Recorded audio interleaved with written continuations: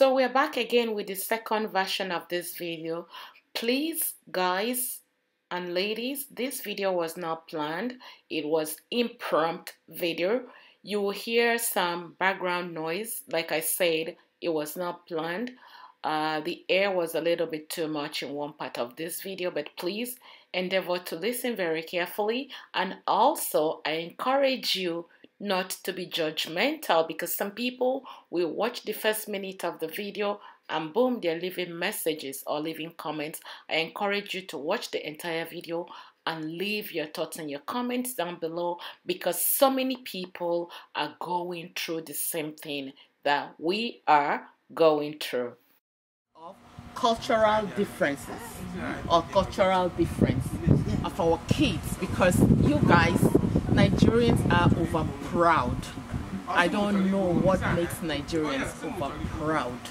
We live in the Western world, but still there are something that is still in most Nigerians, like culture, Igbo, Yoruba. We haven't finished talking about the culture within ourselves, and then they're talking about white, black, Indian, yellow, green. What do you guys have to say about that? Joy, please. For me, I will always come from a different point of view. I believe and I understand and I'm coming to believe that everybody comes from God has created everybody to be equal. And if they're blue, green, or white, or whatever, praise the Lord. As long as they love each other, that's my take. Okay, AJ, you're married to Newi people. Chinwa, I'll get to you later. AJ, how do you see this? You have two amazing daughters. What do you have to say about this cultural difference? Okay, thanks, Wandu. So, I personally experienced something of a cultural difference, even though I'm technically an Igbo. I'm from Agua in Delta State, which is not that far away from Newi, but I grew up in Lagos, and I didn't grow up really in Igbo way. Like when I met my husband is an Igbo man to the core, like, you know, this is the traditional everything, right? So when I first met him, of course, we had some, you know, butting of heads, things I'll do. He say, women don't do that, you know, or then Igbo women. So, but I found that what worked was wanting to be in a relationship and wanting to learn the other person's culture and try to inform. You understand? So at least from my point of view, when it comes to my kids, I have from my own experience another lens of looking at a different culture, because the important thing is, do you love this person? If you love this person, you can make it work by knowing when to accept, when to work together and communicate. Lots of talking. My husband, he used to tell me those few times, we go to Newi, the first time when I met him, you know, 7 a.m. in the morning, he said, wake up, go and put on your makeup. Somebody is coming. And I'll be like, what? He said, trust me, I know Newi people, you need to be looking your best at all times. I didn't get it. I'm like, I'm in my house, 7 a.m. in the morning. Why are you coming to visit me? He said, forget about that one. So I had to decide, do I want to be with this man? And the answer is yes. So I had to work with him. So in terms of that, I feel that it's doable, but you just have to accept and know where you stand, where your husband stands. You decide what's a deal breaker. I can't do this, or I can't do that, and communicate what that is, so that he knows not to cross the line. You also don't cross the line. And of course, it's not perfect. There are times when it doesn't work. There are certain things that cannot be compromised. But in the long run, you can make it work. We've been together, what, 21 years? So I think we're doing something right. So that's my take on this. Okay, you have 6 daughters. When I talk about cultural differences here, please, how do you see your children being, you and your husband being real core Igbo people, Nigerian people? What is your take in your daughters? I'm not even seeing one daughter. In your daughters going out of the race. So when I talk about cultural differences, I want to also attach race. to that as well. What do you have to say about it, Oge? Thank you so much, Katia, for directing this question to me. Basically, I'm always focusing on that all the time. Because my husband, as an Igbo man, from Chori, to be precise, he always likes the culture. Like they want it in. They don't want it outside. But the thing is, to me, I think it's better for us to understand that the kids, as I have 6 kids, they are different. And we already told them, as long as you are happy in whatever you choose, we have to be conscious because we don't know. For instance, I'm using myself as an example. As the only child, I was not allowed to leave my village. They expect me to be in my village. To marry from my village. I'm not supposed to leave because I'm only one person. So my father wants me home. But unfortunately, I wasn't able to be in Isochi. So you have 6 daughters. What will you have to say if a different race, let's say Indian, come to marry? I'm coming to that. Okay. I'm coming to that. So when my husband came for me, I have no option because the love is there, right? And I accepted him. My family members weren't happy, but at the same time, they were like, okay, since he's an Igbo person, it's the same state, but it's different village. They accept, right? For my kids, in my own perspective. Hey, see, our husbands are bringing blankets.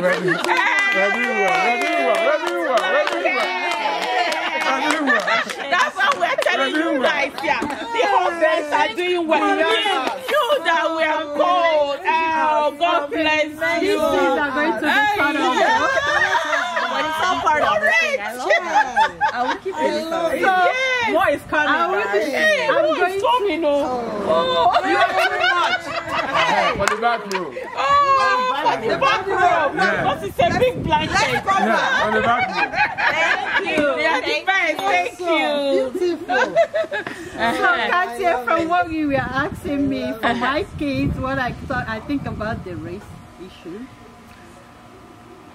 Honestly, I don't want to talk about this race issue because to me, I do not want them to go outside Igbo culture. I'm just being honest. But if it happens they find someone else from a different race that makes them happy, and that person happens to be opposite sex, oh, praise the Lord, opposite sex. I love how you come to say it because things because there's a certain things happening, but that's my take for it. I will just leave it at this. Initially, I didn't want the race thing, but if it happens, they choose to go to Indian, Chinese, Russia. As long as it's not the same sex. As long as it's not the same. And they are happy in the relationship. That's another thing. Because if they are not happy, it's a no-go area. Thank you. Thank you so much. Wonderful. Yes. Chinwe, please. Call Newi man you are married to. Please take us down the road to what do you think about this cultural? You might be watching this one, but well, cultural difference. You have a beautiful daughter. You have 2 sons. If your daughter come tomorrow and tell your husband, I know how close, Ada is with daddy and stuff. Daddy, I meet a different race. I'm going to marry to Kafanchan. What do you think your husband will say? Thank you, Katia. But I don't think he's going to take it lightly. But me, I was like that before. Then I started saying my sons bring in Spanish girl, and they were happy with them. I was thinking about Nigerian girls, but I have a different mindset now. I don't know about my husband, but me, I'm kind of different. Open. I'm open, okay. Because I see the changes in them. before, when my son's girlfriend would visit the house, my son is a different person. There's no noise in the house. So whatever makes them happy, I'll go for that. Yeah. So if happiness is what matters. If I force them to go to somebody else and there's no happiness in them, I see the changes. Like I see my son changing when this girl is around. Thank you, Chinwe. Tosan, I know you have a grown daughter and you have cute. Oh my God, our kids are so cute. I wish we can bring all the kids together. Yes. We're all white and take pictures with them, but I don't know. You guys need to see our children. Please follow us on social media so that you can see the children. So Tosan, please tell us, what do you think about this cultural difference or race issue that we're talking about here? So I think for me, which has always been key for me, we shouldn't be judgmental.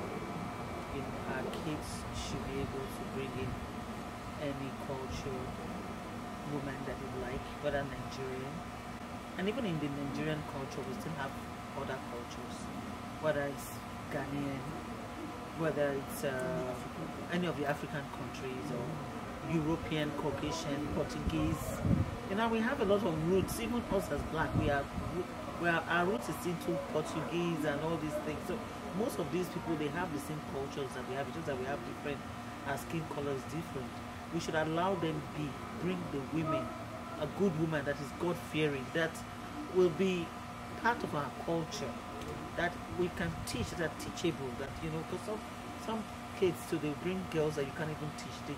Before they come in, they already say that, oh, we are like this, so take us like this. And, you know, and for me, I just like leave my kid, my sons have dated Chinese girls and Caucasians, and initially it was hard for me, but I just said, you know what, for me, if I want my kids to be happy, which is key, I have to let them be. And I encourage them, I advise them, I tell them to take their girlfriends to church. You know, make them know that you are be proud of your Jesus, your church boy. Project Christ in your relationship, you know. So you're open. Some Nigerian parents are just, they have this mindset that, oh, my son cannot marry anybody that is not Nigerian from my village or from my country or from my city or whatever. I think it's wrong, because there are deeper issues that we Nigerian women, we don't even want our kids to go there. And that's another issue we can't even talk about here. Yeah. Because in this part of the world, it's a different ballgame entirely. Okay. So the most important thing is to be open-minded, accept the girls that our kids come in with, and then see if they are teachable, if they really love them. Let them go along with them, and that's the most important thing. Thank you so much for that. Eunice, can you just take us through to the same cultural differences? You have two amazing daughters as well, and boys, 2 boys and 2 girls. What is your own take on your children getting outside the race? Okay, so I'll just say this quickly. So my take is, I would like them to marry from my village. That's like to narrow it down, and also to marry from Nigeria. That's my preference, but it doesn't mean that I will be against them if they have to find somebody or somebody outside of our race that they love. I'll be supportive, but I think it's the most important thing that I have done with my children is to talk to them about what they want, like what kind of relationship they are looking for, or what kind of a woman they are looking for. So when they go out there and they bring somebody, I know already that my kids know what they are looking for. So whoever that they bring home, I know that is who they know or they feel that they can work out something with. And all I do now is to pray. Yes. I just pray to God to help them to find their missing bone. And that can come any Caucasian woman. And that can come anywhere, right? I have everything. Anybody can be that bone. That village girl. So the last thing I want to say before we close this, I'm sorry. The last thing I want to say before we close this is my own perception. This something deeper than the race and the culture. We are mixing the family upbringing, because you could be from Unewi, you can be Igbo person or Yoruba to Yoruba, but if your parents didn't raise you well, we have a culture. But there are people, like Tosan said, who are not that our people, but they are open to learning. 5 of us sitting here, you can attest that there are Jamaican people that are married to Igbo men that is better, 200% better than Nigerian or Igbo women. They will buy their ticket and go to Nigeria. They are very teachable, they are very learnable, they speak Igbo, their children have all Nigerian names, they are willing to learn. So what we have to focus on is integration. Are they really ready to integrate into you? Just and said, some people are willing to learn and some people are not willing to learn. My kids, you guys sitting here know my big son and the girlfriend and stuff like that. When we talk, there's one thing he always tell me. Joyce started with knowing God. My son said that the first thing we must focus on is the religion. We parents, we always forget about that. How about if they are Igbo, they are married Igbo people, and they are not the same religion? You're Christian and he's Muslim. That's a big drama there. So I think the first thing is the family upbringing, and then we have to focus on the religion. And then the girl that you're planning to bring into your household, we must have talk on one-to-one on the table. This family, you're welcome, because even we here, when we first got married, I'm sure that our mother-in-laws called us and tell us how things run in this household.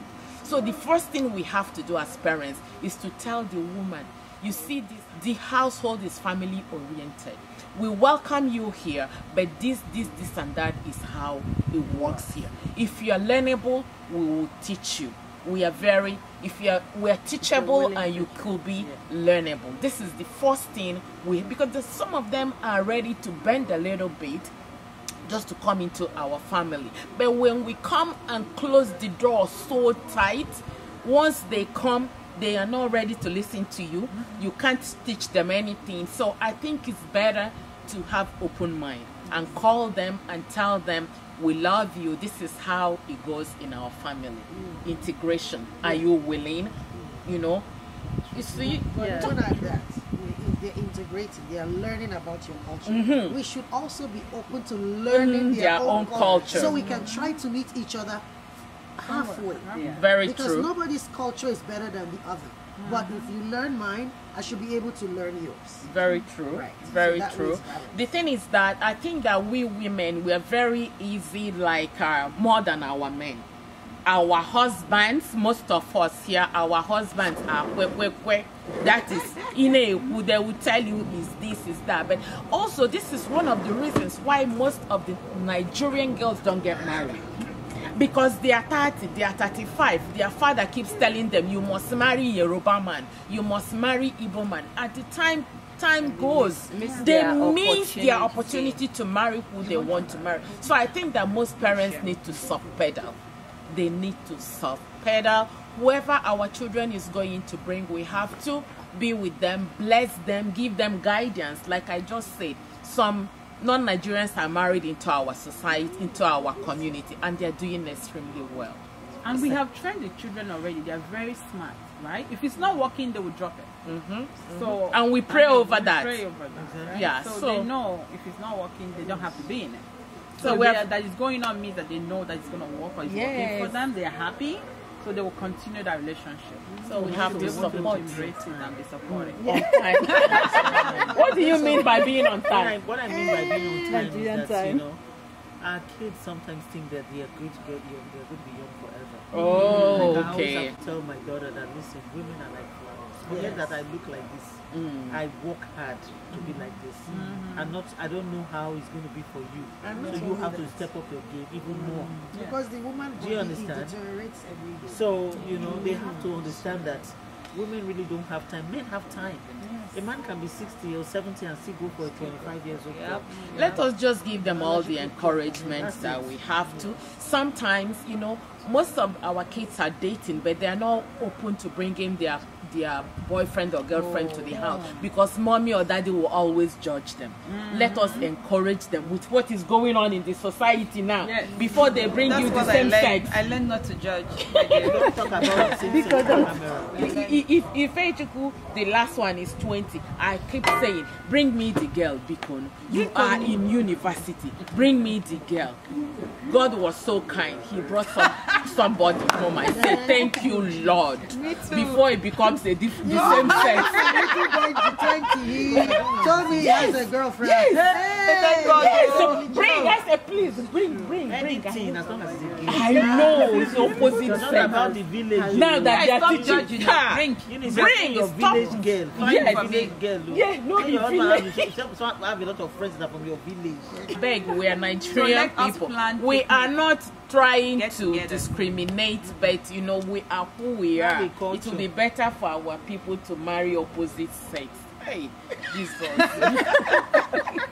Lord, Lord, oh. Lord, Who let you bring?